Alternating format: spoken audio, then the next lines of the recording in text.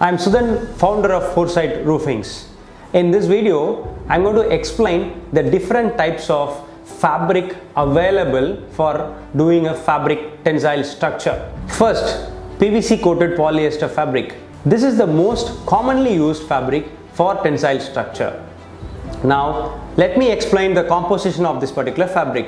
Basically, this PVC coated fabric has got polyester yarns. This polyester yarns is coated with PVC to form a fabric. Upon formation of this fabric, there will be one more coating, which is PVDF lacquer coating, which will be applied both sides of the fabric, which protects the fabric from external conditions. After this coating, the fabric is ready.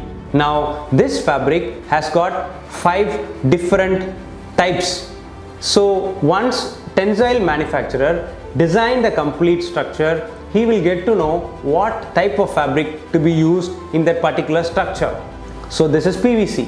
Then comes the superior fabric as of now in the industry is PTFE, polytetrafluoroethylene. This particular fabric is a glass fiber fabric. This fabric is used, you could see, in stadiums and airports. This has got much longevity in terms of life. Then comes shade cloth. Shade cloth is nothing but high density polyethylene, and which allows only 10% of the light and it cuts away 90% and you get good shade underneath this fabric.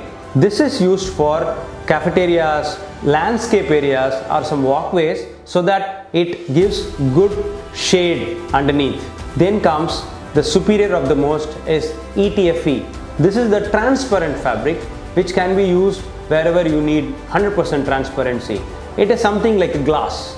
So these are various types of fabric to be used in accordance with the tensile manufacturer. Each and every fabric has got its lifespan. So depending upon the usage, you can select. So for more information on these kind of fabrics, please connect with us. If you like this video, please share. Thank you.